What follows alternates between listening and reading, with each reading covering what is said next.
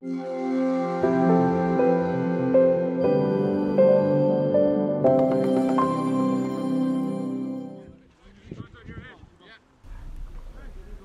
travelled to Monivea yesterday where they picked up an impressive 37-21 victory.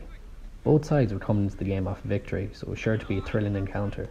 Castlebar took an early lead through Sean Toner, and man of the match Barry Walsh had a great game, being impressive off the tee and grabbing a try of his own.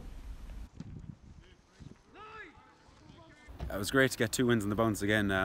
We got it earlier in the season in the Callie Cup and we let that go the last 4 games, so it was nice to get the 2 weekends in a row now.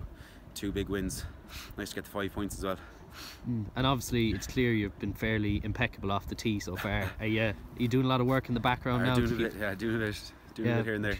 Because you scored majority of the points today, and especially getting over for the try.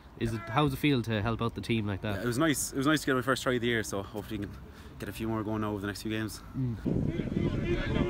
Monivea were getting some success during scrum time, but could not overly capitalise on their opportunities.